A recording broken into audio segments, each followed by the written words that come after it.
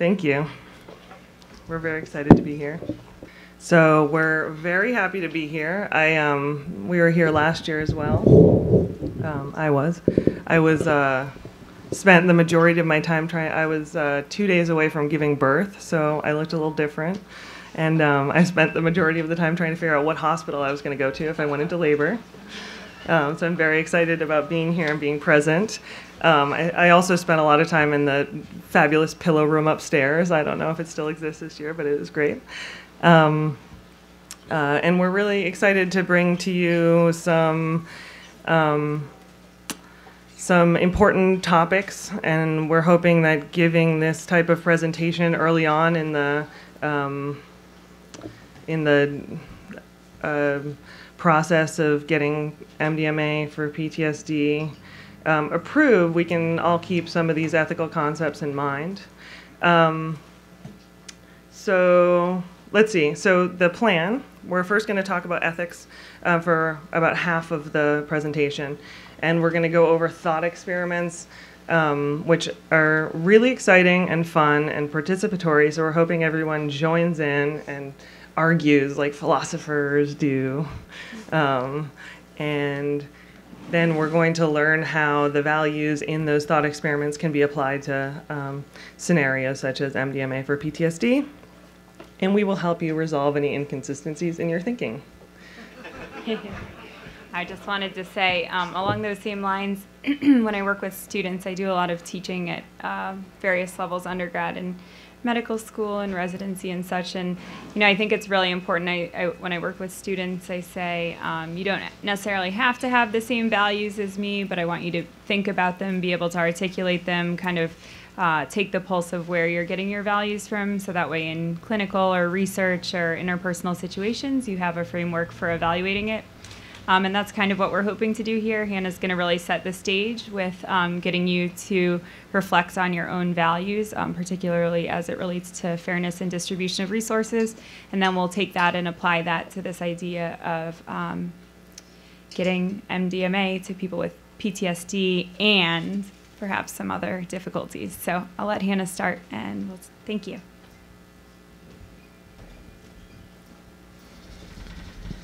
All right, so first we're going to talk about fairness and values, and these are animations that are done by my partner Nate Todashek, who's in the audience, and he's usually carrying around our babies. You'll know who he is if you want to talk to him about them. And Dan Wickler, who's an ethicist at Harvard, brilliant guy. We worked with him on this to help people better understand ethics. So.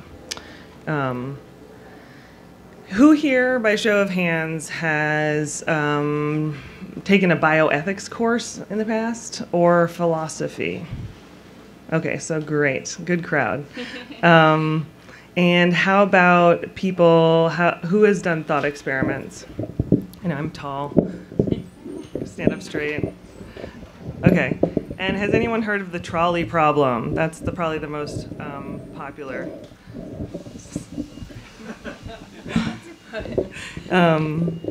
So we're not doing the trolley problem today, but that's just a good example of a famous thought experiment. So you're this little guy here deciding whether the trolley is going to run over 5 people or 1 person, and there's lots of variations on that. And then you talk about why you've chosen what you're doing. For people who haven't done thought experiments, I want to give just a brief intro to them so you know what the point is.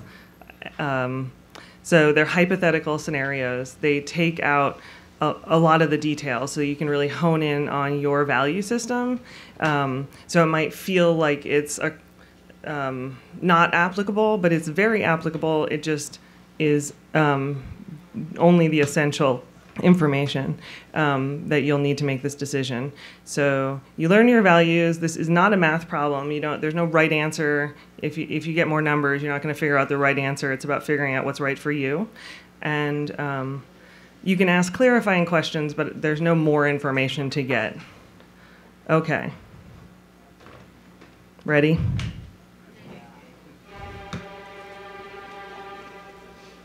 Can we see it? Dr. Anderson and Dr. Baker are the physicians in a ward that has 100 patients who have a life-threatening illness. There is a drug that can restore each of these patients to complete health. Half the patients need only one pill. The other half need 2 pills. Unfortunately, Dr. Anderson and Dr. Baker find that the total amount of pills available is 50, and there's no possibility of adding to that number. They must decide which of the patients will live and which will die. Dr. Anderson proposes that all the pills be given to the patients who need only one. His reason is very simple. This is how they can save the most lives. If this course of action is chosen, they will save 50 of these 100 patients.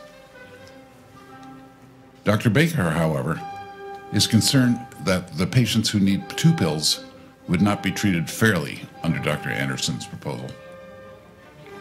Since the patients are not responsible for needing 2 pills as opposed to 1 pill, she thinks that each of them deserves a chance to survive. How should Dr. Anderson and Dr. Baker distribute the pills among these patients? Keep in mind that the patients are basically similar except for the fact that some need 1 and some need 2 pills. Also, that giving 1 pill to the patients who need 2 won't benefit them at all.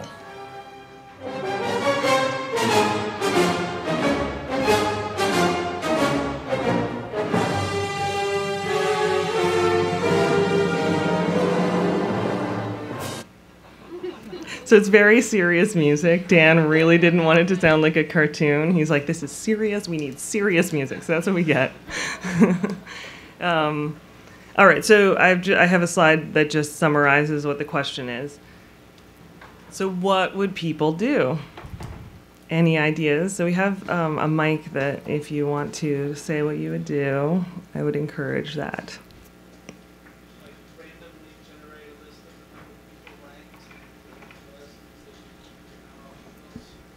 Say that again, just for people. Randomly generate a list of the people ranked and go down the list till you've given out all the pills. Anyone do anything else?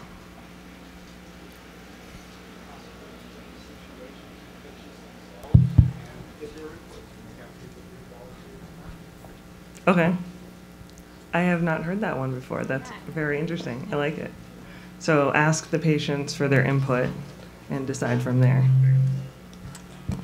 I would probably try to split the pills equally, as much or as equally as possible, so that you can hit the people that need 1 pill and the people that need 2 pills, sort of fairly. Okay.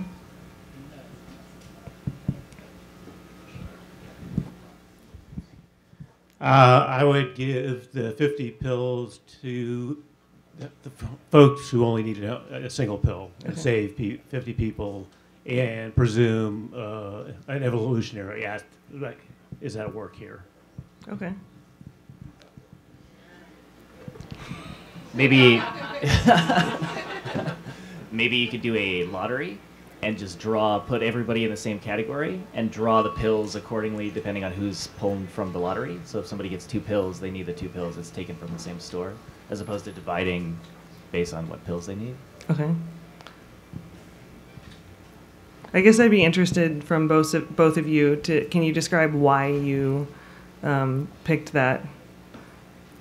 It's hard. I mean, it's tempting to just be like, it's tempting to just say like, well, you should give it to the most people to save the most lives, but then there's this sort of equity thing where you're saying like, oh, due to circumstances outside of your control, you have to die. And it's not your fault, it's not my fault, but you have no chance at all. At least with the lottery, like, yeah, the pills may be divided and less people total may live. That's a possibility, but it evens things out in the statistics of it. At least the potential is there for everybody, as opposed to preemptively and automatically excluding half of the people on either side. And are you okay with saving less people?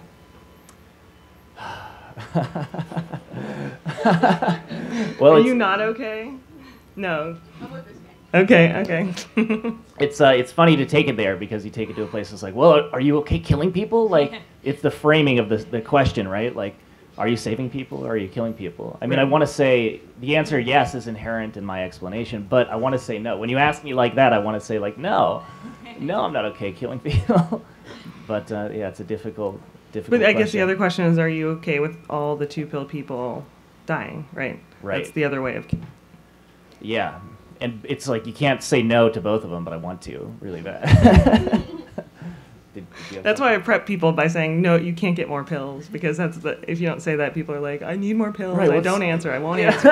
What's with this pharmaceutical company? What kind of, can we get some more, like, who's making these pills? Burn down the building. Yeah, can we just get some more? Anyone else? Did you have something? No. Were all of the patients the same age? Like it's all like Other than needing 2 pills and 1 pill, they're the same. Yeah. But that does make them different, right? Needing different numbers of pills. Here's a radical idea. I can imagine the possibility of all of these patients sitting in a teepee and deciding through consensus. It might take a while, but it would be an interesting process. And what do you think would happen? Who would? I think some people might say, they might willfully bow out and say, you know, this is a young mother, a young father. You, take the pill. I'll bow out. Do you think there might be bullying towards the 2-pill people and say, like, listen? Oh, there would be all sorts of projected ego activity, transference and blame, and it would be very insightful. Mm. But is that part of the thought experiment? Are all the people the same? Yeah. All the people the same? All the people are the same. Yeah. There's no differences in mother's child. It's all developed. Correct. Maybe you should let all of the younger people start, because they've had less of a chance to live and they've had fewer years to live. And as an older person, I would feel that that would be maybe a fair way to do it. If you were Interesting. valuing that. You're delving into an entirely other ethical debate about ageism. I wouldn't have said that if I had been younger. But I felt I could, because I'm an older person and I feel that is. Now, would you give up your spot whether you're a 1-pill or a 2-pill person? I think so. Mm-hmm. I totally concur. That's what I was going to say. Give it to the youngest people first, because they've got more time to spend on Earth, theoretically, all things being equal. So, yeah, I'd give up my pill as being an older person to a younger person. Okay. You know, Although all the people we're assuming are the same age, but that's good to know if we're ever in a group together. You know, my. I'm so sorry. I have a loud voice. I won't use the microphone. By the way, I work at the Pittsburgh VA, and I really want to talk to you later. But Okay. I'm a Yeah. physician at Pittsburgh VA. Yeah, definitely. Okay, all right. Hey, sorry. My first thought was, hey, ask and see who wants to live, you know? Sort of along the lines of what you were saying. But then I thought of two of my 4 kids. They're all teenagers, and 2 of them are profound altruists, and I can't guarantee that they wouldn't give their pills to somebody else. So I'm really concerned about that. Okay. Interesting. Yeah, I'm worried that. Talk into the mic, please. Talk into the mic. I can't hear you. Okay, sorry about that. First off, I was saying I need to talk to her because I work at our local VA, and I need this connection. So, but my first thought was, hey, just find out who wants to live, you know, and the people who want to. There are going to be some people, maybe like you and me, who'll say, I give the young people the pills, like I'm all right, you know. But then I thought about 2 of my 4 kids who are very profound altruists, and I think they would totally give their pills to somebody else. So that approach, I'm worried about it. Because we might be losing some really beautiful people. Yeah. Thank you. Does everybody have the same profession? Yeah, so everyone's exactly the same, except for, yeah. Everyone's the same, exactly. So they'll either all say like, I don't give my pill to someone else, or they'll all say, keep the pill. Well, then we'll have 75 or 50 of the same person. So we'll take a couple more and then we'll go on. We have 2 more thought experiments. Can we do a mic to the back? Hello. I have the same issue with the thing about people volunteering to, I have the same issue with people volunteering to give the pills away, because you're selecting against compassion and altruism. I mean, on this small scale, it might not matter, but if you extend that, you're evolutionarily selecting against kind people. Yeah. And I think that is an issue to consider. I think that's evolution, though, right? Like the people who kill other people live.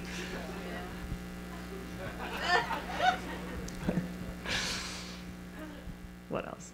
But a good point. Do we know who got there first? Like, is there like an order of? I mean, if you got there first, I mean, we just do it until we run out, right? Like that's. Right. So maybe the one pill people are less sick and therefore can get there faster. You know. What if you only give 2 pills to the 1 pill or the 2 pill, but as the chief, you only treat people with 2 pills at a time? Because that would make you feel better about not having to make a choice. But that's the entire thing. Like, you're trying not to make a choice anyway. You're either going to save 50 people maximum or 25 people minimum. And so this whole thing is about what do you as a clinician choose to live with, and how do you value that over these other people's lives? Like, the most ethical thing is you save 50 lives and you bear the burden of what your job is, or you choose to assuage your own guilt and agency in making this choice and make people choose for themselves not to live. Right.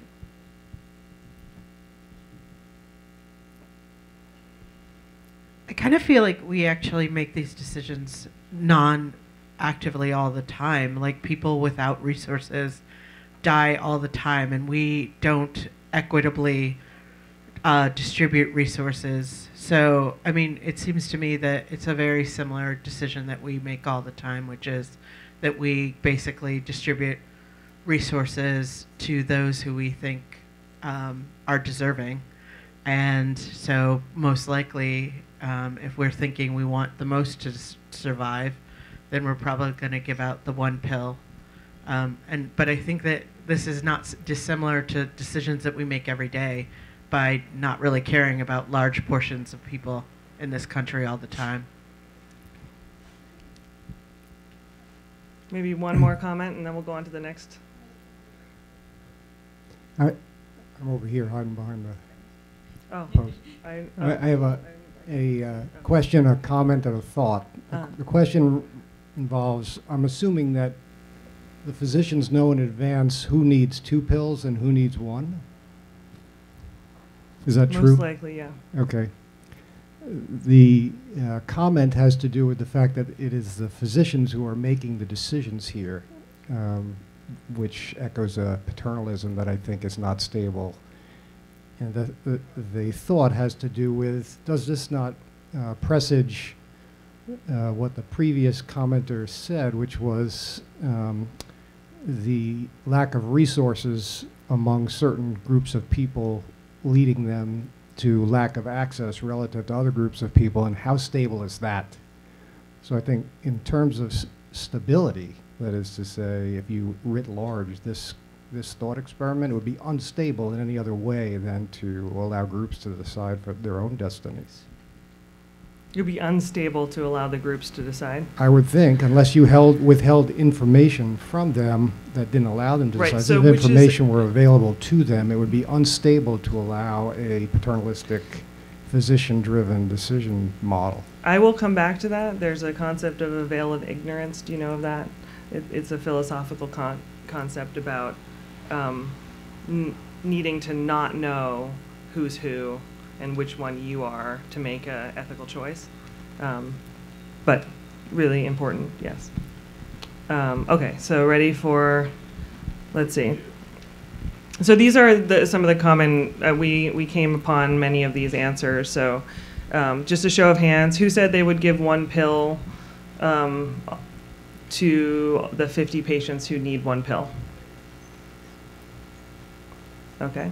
How about everyone, is there anyone who would give all the pills to the 2-pill patients and save 25 patients? And then how many people would give some sort of lottery? Okay. Great. Next one.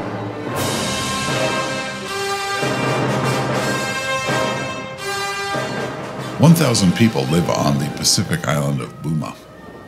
800 live in a village in the coastal plain, and 200 live in remote highlands. All of the people in Buma are at risk of serious illness from several airborne diseases. A donor has given $800 to travel to Buma and vaccinate at least some of the residents to protect them against one of these diseases. When the team reaches Buma, they find that the cost of vaccinating a resident of the village in the coastal plain is $1. With their $800, they could vaccinate all of the 800 people who live in that village. The high cost of transportation on Buma, however, raised the cost of vaccinating individuals who live in the highlands to $4. If they spent their $800 on vaccinating only the people who live in the highlands, they could protect all of them, but there are only 200 in this group. They therefore decide that they will use the $800 to vaccinate all 800 residents of the city. Just as the group is preparing to leave the island, they receive a message that the donor has contributed another $800. The response for most members of the group is to prepare to go to the highlands to vaccinate each of the 200 individuals who had been left unprotected as a result of the earlier decision to vaccinate only people who lived in town. But one member of the group thinks of a new way to use the $800. They can vaccinate the people who live in the village against a second disease. And indeed, there is a second disease that is just as serious as the first, and like the vaccine for the first disease, it would be possible to vaccinate all 800 people who live in the town against the second disease with the same funds it would take to vaccinate the 200 people living in the highlands. Therefore, says this member of the team, the way they spend the second donation of $800 should be exactly the same as the way they spent the first, and they should once again leave those in the highlands without any protection. Which of these courses of action has the strongest ethical justification from your point of view?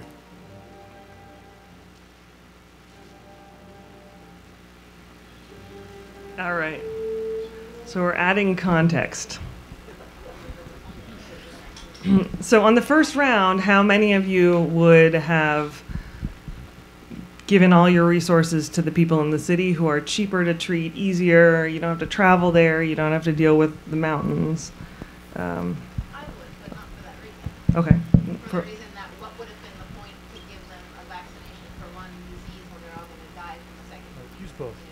So why not give them both vaccinations so most people aren't going to die from either?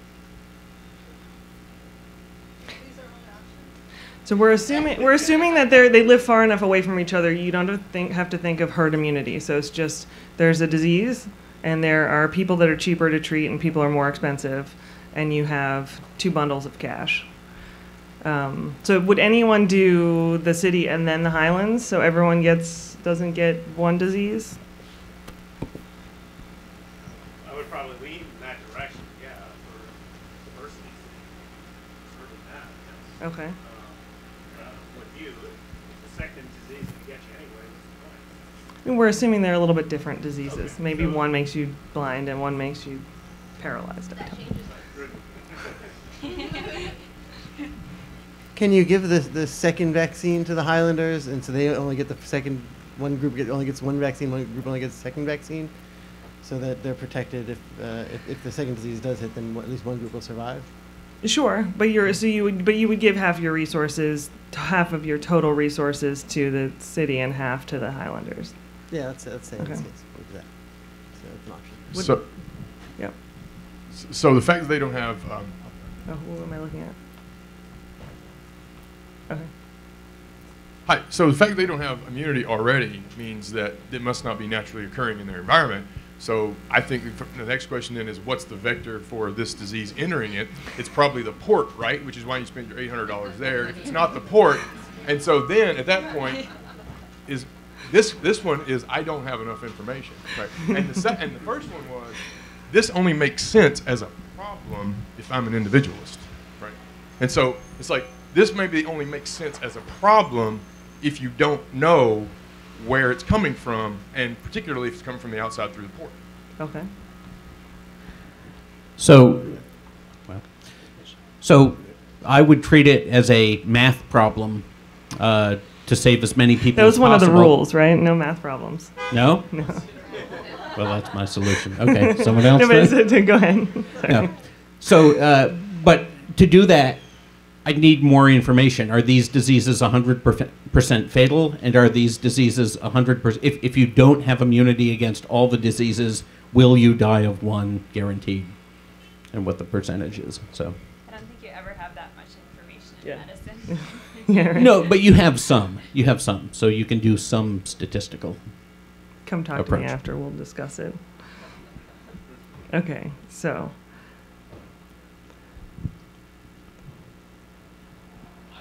Oh, sorry. I would treat everybody at the port for both diseases. It's also not clear if there's any current carriers within the community itself. So, I mean, essentially, just vaccinated people, and they won't get a disease that will never come to them anyways. I would choose to vaccinate vulnerability as well, because you have to ask yourself what would you do if you were one of the vulnerabilities. You have to put it into yourself and vaccinate and have a little bit of like, if we're just focusing on what makes the most sense, like treating it like a health or whatever, that's going to result in inequality building up over time, and in the real world, Yeah. One more.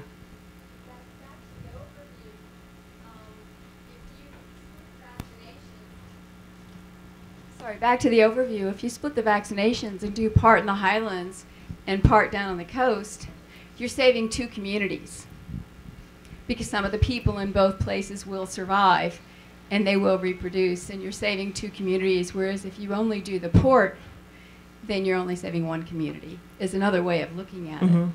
Okay, thanks. So we're going to go on to the next one, just so we don't run out of time. But if there were unsaid things, please come find me and let's debate.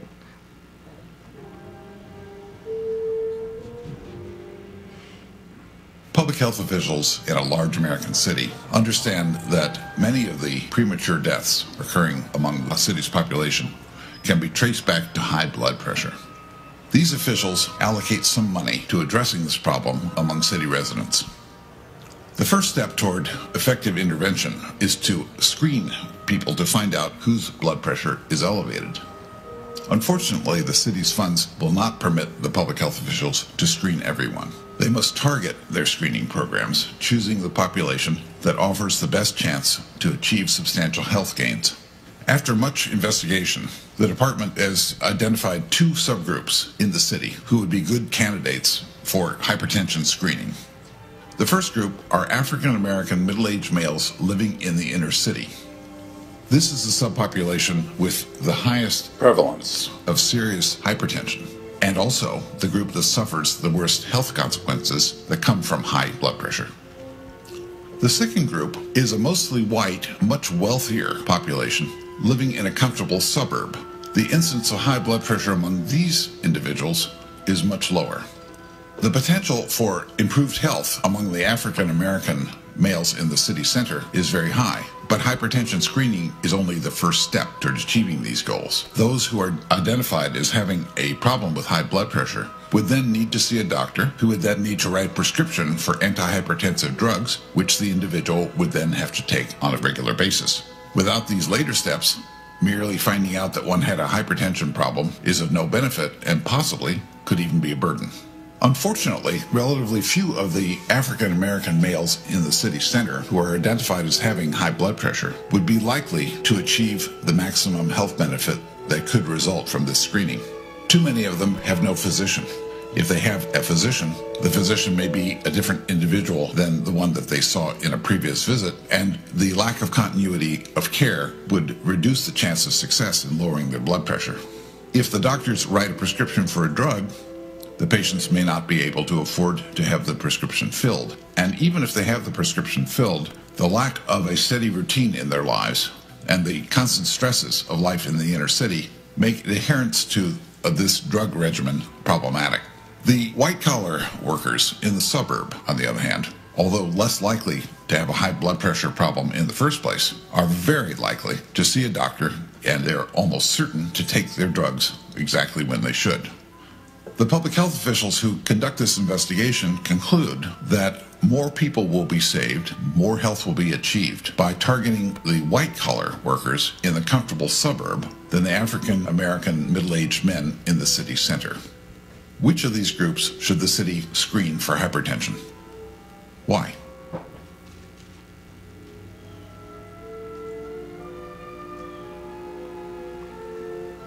Some context.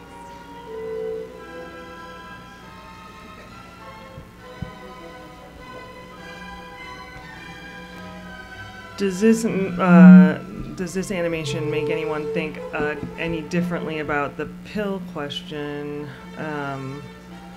And what would people do?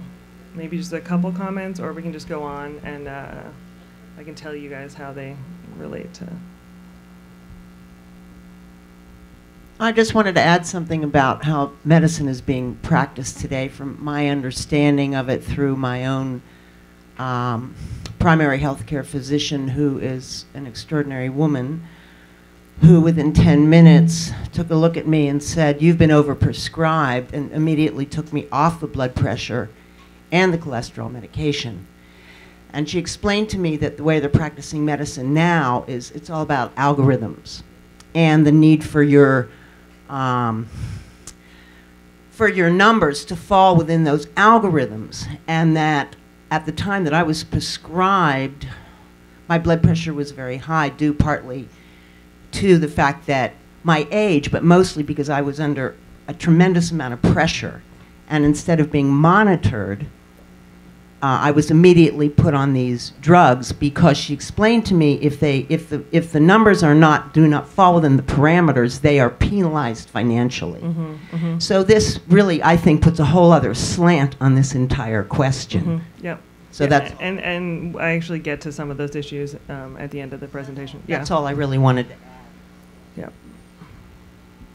So I'm just going to talk about some of the things we can take away from these thought experiments, and then we're going to go on to the MDMA for PTSD application. So in these thought experiments, we're basically defining who wins and who loses from certain decisions. These decisions are made all the time. Policies are made around these types of questions. And oftentimes, even the people making the decisions don't really know what's at stake. And they're kind of calling into question the conventional economic analysis model of biggest bang for your buck. We have this amount of resources, and we want to save this many people. And they're not considering what are the reasons that certain people might have more health needs, might be more complicated, might be more expensive to treat. So in ethics terms, there's a concept of fairness and another one of goodness. Fairness would take into account some of the aspects that create these inequalities in the first place, such as social determinants of health and past fairness inequalities. And goodness would be a term that is used for like people that identify as utilitarians, and they'll say biggest bang for your buck, all the pills should go to the one pill people, save the most lives, doesn't matter who they are. John Rawls is a philosopher who's amazing. If you feel like reading A Theory of Justice, it's pretty dense. But he explains that social justice, it is okay to unequally distribute resources as long as the greatest benefit goes to the least advantaged members of society. So in terms of the 50 pills, he's saying it's okay if you give more resources towards the people that need 2 pills, because that's part of social justice. If you don't want to read John Rawls' A Theory of Justice, you can also watch The Good Place, which is a great show and talks a lot about philosophy and does thought experiments. There's also a children's book called Fair is Fair that we read to our kid Ezra, and it has a scenario in which the zookeeper gives different amounts of food to the different size animals, and then they look at their piles and they say, this isn't fair. The elephant gets too much and the rabbit gets too little, and they decide to self-administer fairness, and they distribute it equally, and then the elephant proceeds to starve and the rabbit proceeds to get very fat, and then they realize, wait, we just needed different things. Yeah, exactly. If you care, I do have how many people were saved in the 50 pills, and I can also talk to anyone about this afterwards, but basically the C and D answers, doing a lottery, would be what John Rawls would probably say is the most fair answer, because you're actually giving more pills to the 2-pill people, even if you're saving the same amount of lives on either side. But again, this is one particular answer. That doesn't mean that utilitarians also have a very good argument. So the vaccinations, it's mostly just to work on consistency. If you decide to treat the people in the port and then after in the mountains, there's some difficulty with that, just because you're choosing the most good and then the most fair option. So a philosopher would say, hey, you should really choose, if you have a certain leaning, you should choose the same answer both times. And then the hypertension clinics, a lot of times this helps put into context the concept, even though in the first experiment everyone's equal except for needing 1 and 2 pills. That is a difference, right? There are people that need more resources in that. And if you're sort of blindly following that approach, then things can happen, such as putting your hypertension clinic in the white suburb, and that's why it's really important to evaluate all decisions and like who it affects. Global burden of disease study uses the concept of disability adjusted life years, and they make a lot of decisions around the world based on this data, and the data is just about how many lives are saved rather than what the reason is for them to need certain resources. And the World Health Organization does have some guidelines about fairness, and they say sometimes it is justified to provide greater resources to persons who have greater needs, even if it's unequal distribution. And now I'm going to hand this over to Michelle. Thank you, Hannah. So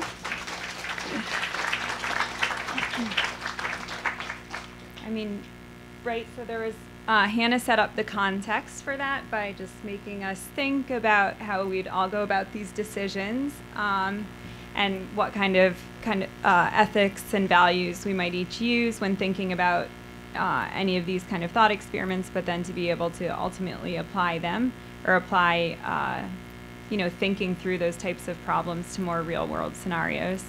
I think as we move into the portion about trauma and PTSD, the hypertension clinic is really speaking the most truth to us in the real world as we are striving to set up an expanded access clinic in West Philadelphia. So we're gonna, this is very relevant for us. And then, along those lines, particularly relevant, I don't know who here saw the Wall Street Journal article a couple of weeks ago from someone at Penn Medicine, the prior president, saying that they should teach less about social justice in schools, and that they're making activists instead of, did people see that? Anyone see that? Yeah, so we're in Philadelphia, so here have heard about it a lot, unfortunately. And so the basis of the article was we need to make more scientists and less activists, and stop focusing on, the title of the article was called Take 2 Pills and Call Me by My Pronouns, and it was just against, I find that a rather stigmatizing and traumatizing thing in and of itself. But so all of that in the background, now moving on to a bit about trauma, PTSD, and then just other effects of trauma. Who in the room are clinicians of any sort? Okay. And do most of you, I guess, raise your hand if you work with trauma, PTSD? Okay. So I'll start from the beginning, I guess. trauma, so in DSM-5, which is, what psychiatrists use for clinical, I'm not even really sure what, probably for billing in most cases.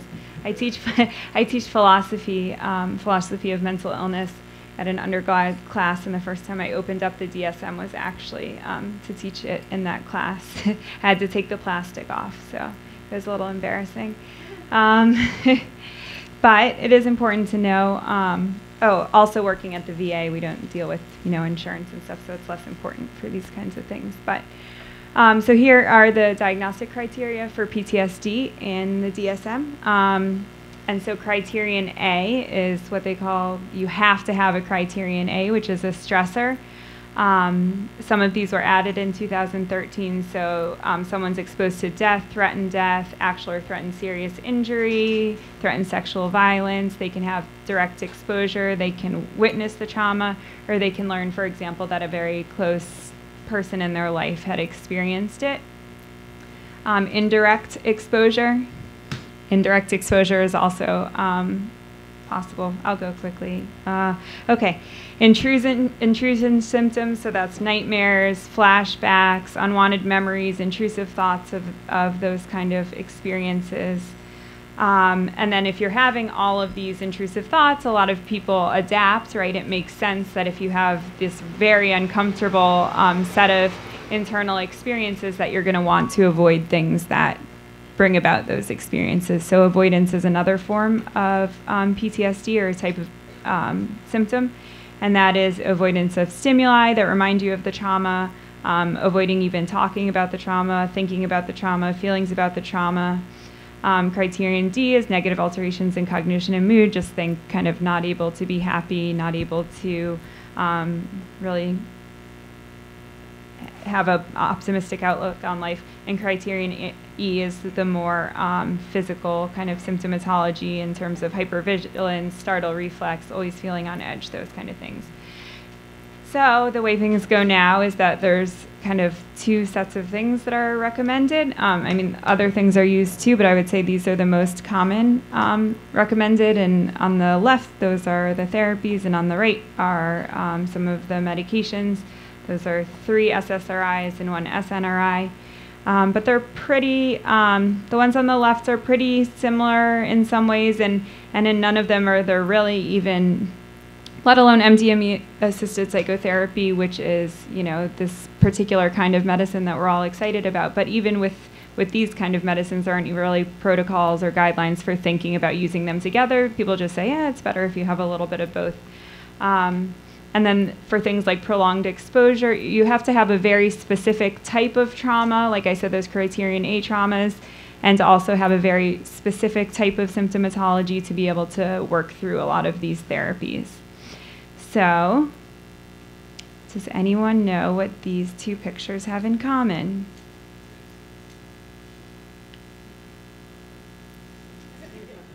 Does anyone know what either of them are?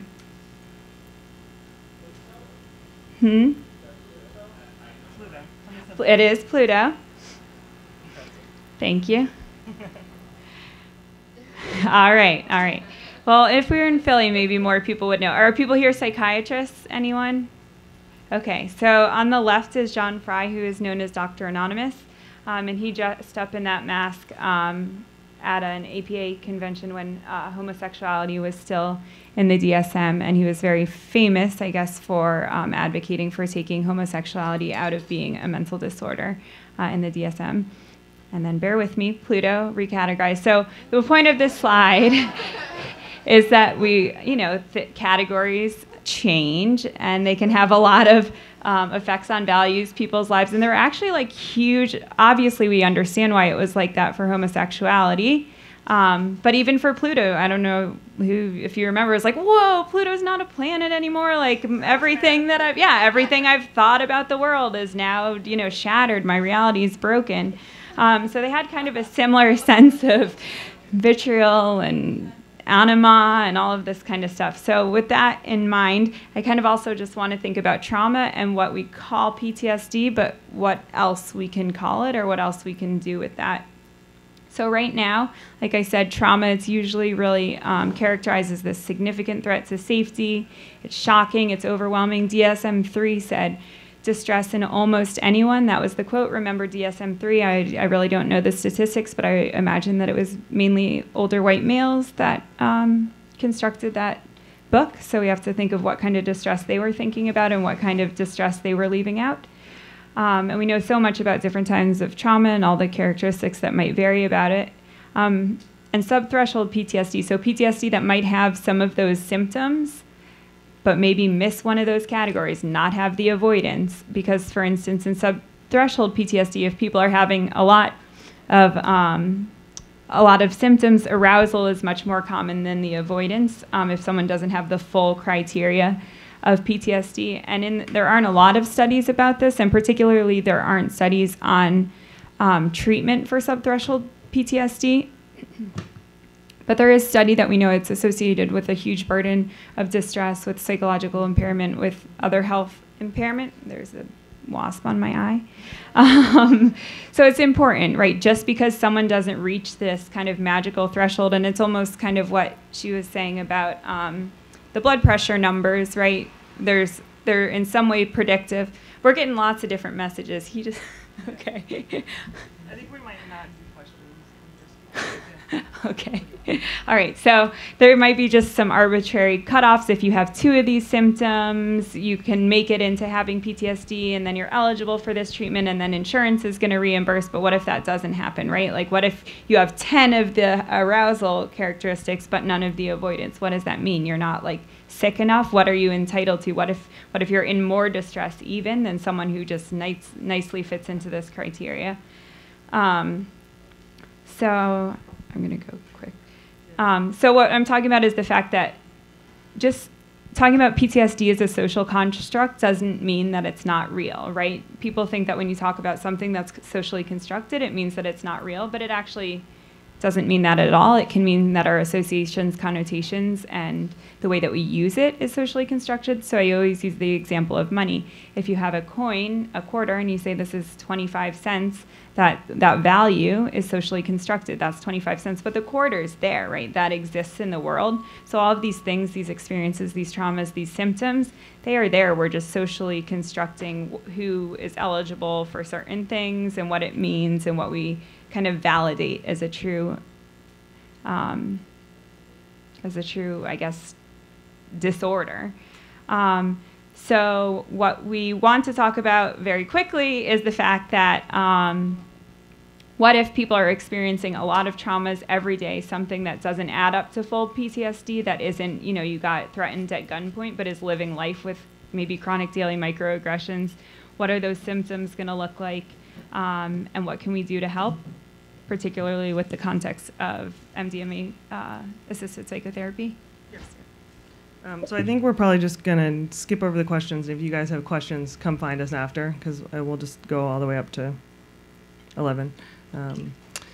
So I got interested in the concept of microaggressions. I have dyslexia, and I sort of was trying to figure out some of the experience of people with cognitive differences and how there are these like daily stressors that don't necessarily count as like an index trauma, but over time are really stressful. And the statistic is that 17% of adult women with dyslexia will attempt suicide. So it's real. It's but it's not necessarily what we're going to call PTSD. So if you think of so we're going to give like 4 examples of ways in which certain groups are left out of the diagnosis of certain diseases such as PTSD, and then they don't have access to treatment. So if you think of microaggressions as like a toxin, and something like asbestos might add up over time. You get a cough, and then you get asthma, and then you get higher rates of cancer. Microaggressions add up to something serious, but each step is just a small step. So maybe it's anger, sadness, self-doubt, but it becomes what Daryl Wing Su, who writes about microaggressions, calls a death by 1,000 paper cuts. So the way toxins build up in your system have certain curves, and I think microaggressions probably have a similar thing. People experience them over time and have different symptoms at different speeds. So this may be a way that it could look like symptoms are slow, and then they go up and they then they plateau, and eventually become inability to function. I actually asked someone I was teaching this and ask people to draw what they thought the curve would look like, and someone drew this and handed it back to me. So no symptoms, self-harm, which kind of blew my mind, right? So it's like building up in your system, and then eventually the person can break, which is important to think about. Do you want to talk about that one? Yeah, I was just going to say along those lines of it building up and building up and building up to a tipping point. I had, seen of that, this graph right here from Hannah, but it kind of reminded me of the fact, what are we validating by saying that only certain kinds of trauma qualify for PTSD? And so how also by some kind of, whatever this patriarchal or biomedical industrial research complex, what are we doing by saying that that there are only certain valid kinds of trauma and only valid experiences of distress from trauma that deserve certain kinds of treatment? So if we're sitting here denying and minimizing those kind of microaggressions from a point of authority or a point of, perceived knowledge base or more knowledge base than someone else's lives, you can imagine why a person might go along life feeling like that too. These experiences, their own kind of denying and minimizing and rationalizing until it just builds up. Are we in some way causing or supporting that trajectory as well? And I think just in general, we are thinking a lot about race and trauma because we're hoping to have our expanded access site in West Philadelphia. And so the patient population and the community that we want to serve, I don't think a lot of them will maybe have criterion A traumas, but a lot of them might not as well. And so we want to make ourselves, in line with the protocols and everything of MAPS, but to make ourselves and think early about how we can make this available for them. So that's why one of these kind of differences that we're talking about is race and the experience of chronic daily microaggressions in terms of race and the experience of people that are living in our community. And so another, do you want to talk about that? Yeah, another thing that we're thinking about in terms of how people might not neatly, nicely, cleanly fit into that category of PTSD is just people with cognitive differences. Let's say someone with autism, not only might they have different kinds of microaggressions or experiences, or even if they do have criterion A traumas, how also are they able to explain and put into a narrative? Something like prolonged exposure, you need an index trauma, you're going to work through that through narrative, you're going to tell this story, but what if your ability to tell a narrative or process trauma is different than this kind of model that we're putting forth? This is what happens in trauma. You have this index trauma, you react to it a certain way, and then you get these set, if you're sick enough, you have these set of symptoms that are therefore eligible for medication or for therapy. But if someone with cognitive differences, someone who might be neuroatypical, might experience them in different ways, and that would make it hard for them to connect with treatment because they're not the clean, easy, nicely packaged form of PTSD that a lot of the studies and providers, to tell you the truth, are looking for. Other challenges are out-of-pocket payments. So in expanded access, it will be out-of-pocket. And then after FDA approval, we'll still have people that are uninsured. And looking at fairness from that perspective, are we only, are we preferencing people who already are better off? This is a problem, not just in, of course, in this study, but in all across this country and the world. Better outcomes. When we do studies, we're often having exclusion and inclusion criteria that excludes people that are too complicated or will make the data confusing to interpret. And if we don't have those groups, the problem is we don't know if they are, how much they benefit from that therapy. They need to be part of that data set to really inform us about the efficacy. And then also it's just, you know, this kind of battle of really being excited, and we're all so excited to get this approved. And sometimes when we've spoken about this, people have said, well, let's just get it approved first and then we'll worry about that. But I think that's kind of the history of medicine and biomedicine in general is, okay, we'll just do this thing and then we'll worry about the marginalized populations. But we want to say, like, let's think about it first, because you know that's not going to happen later on down the line. Once it's approved, then it goes out into the world, what we need, what we're really hoping for, and we're very excited about approval, but also, you know, to pay attention to other characteristics. Can we have someone, you know, at least at first with maybe an index trauma, but also microaggression, so that we can, you know, see how their experiences change with this form of medicine as well. I feel like we have one mic. I feel like we should break out into song at the end of here. So final thoughts, and then I have a bonus slide. It's exciting. So know your values. Learn how to apply them in real-world situations. Know what the implications are as much as you can. Structural and institutional racism, ableism, etc., are everywhere in our books, in our protocols. It's hard to fight, but we're here to fight it.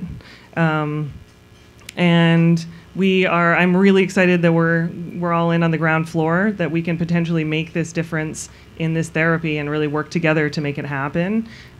Like, let's start again. Let's do a new version. So the final thing is a project Nate and I have now started about animations to enhance inclusion about MDMA-assisted psychotherapy specifically. So we originally have been talking with MAPS about doing something with informed consent to make sure people understand the pros and cons of joining a study and what the side effects are, and make sure it's like easily understandable. But more and more we're realizing that where we're losing people is probably even earlier. Like, what is MDMA? Like, is it illegal? Can I really get into a study? And then even what is trauma? Like, people have to recognize their symptoms as something that has a name to Google, like, what are the new therapies for this thing I'm experiencing? So we're working on these animations to help people just understand what is even trauma. And here's a...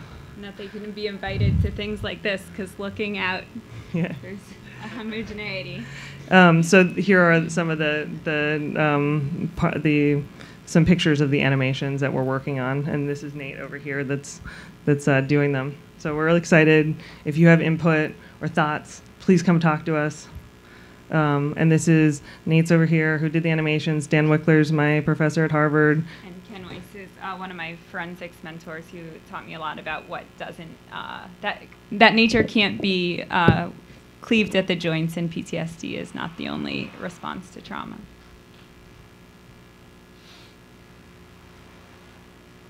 And that's it.